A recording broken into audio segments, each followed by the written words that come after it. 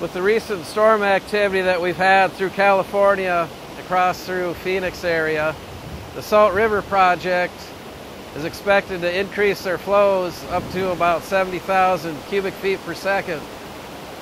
At a certain point, the plant is unable to divert water into the river.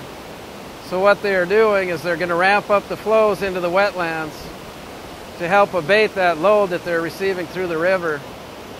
So that could mean anywhere from where we're at now, 25 MGD, to potentially up to 190 MGD. The city does also have the capability of diverting water to the Palo Verde nuclear plant, and the effluent is used as cooling water there.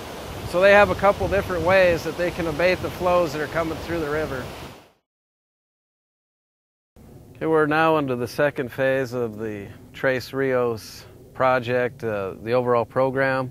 Phase 1 was a series of levees that were constructed to help provide flood protection. And this wetland here also serves as flood protection as well as environmental restoration. What we will do here is allow the city to discharge treated effluent and run it through a series of 3 cells here. And we've got about 500,000 separate plantings that will polish the wastewater as it comes through the effluent. And then we can either dump the effluent into the Salt River, or we can put it into the overbank wetlands, which runs about 2 miles to the west. And it creates a habitat system for all different sorts of birds and wildlife.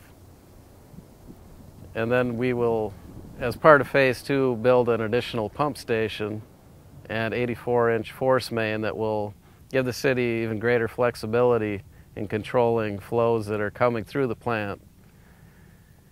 And then Phase 3 will be in the river footprint itself, where we will clean out a lot of the trees and log jams that have built up over the years.